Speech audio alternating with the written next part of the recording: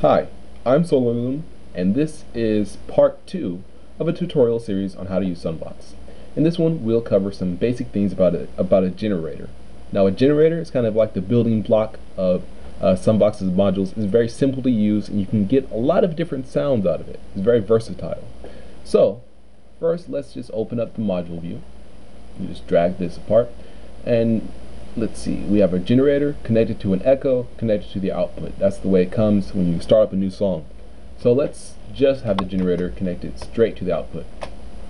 Now we're going to play a little note, few notes so we can see how it sounds. Use the piano roll up here to hear it. Okay, let's change some values on this. Let's put down a little pattern so we can have something running while we change the values. So we're just going to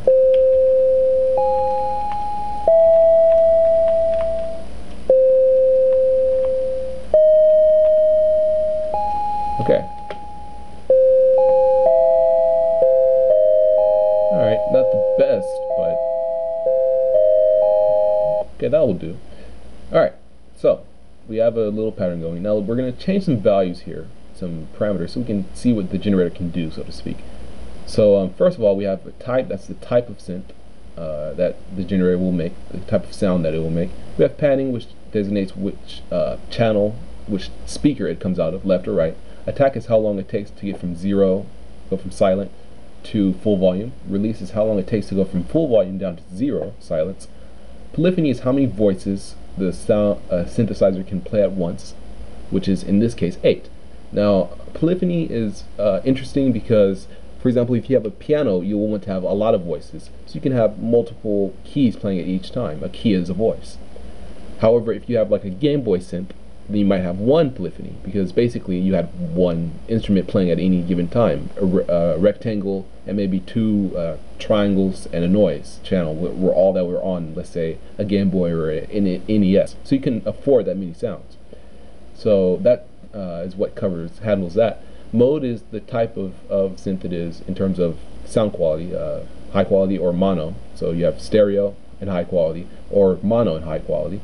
Then you have sustain. Now sustain is, as long as we hold down the note, if sustain is on, then the sound will stay at full volume. If sustain is off, as soon as we hit the note, it will, if I recall, go from attack, use attack to go from 0 to full volume, then use release to go from full volume down back to 0.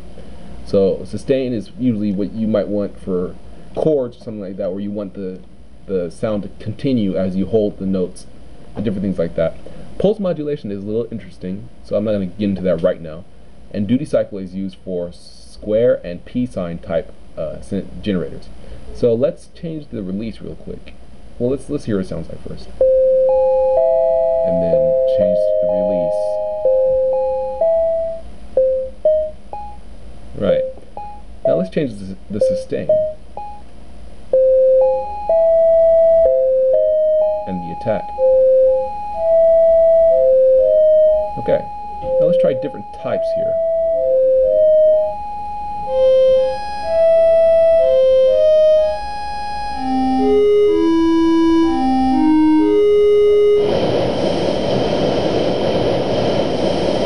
Dirty. Sine wave. Half sine. Absolute sine. And P-sign. I think it's pulse sign or something to that effect. Okay, now if you recall what I said about duty cycle, that works for square and P-sign type generators. So let's try square and changing this.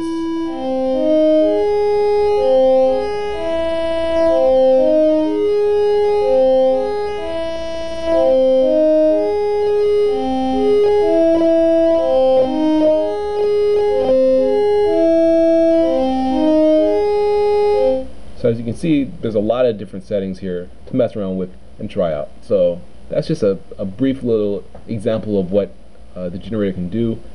That's just a simple tutorial. So hopefully I'll get into another one and continue with these to help get a little bit more understanding about how to use SunVox. Okay, so this has been part 2 of the tutorial series. Hopefully you had fun. Hopefully you liked it. Please have fun with SunVox, and I've been SolarLune. So thanks for watching.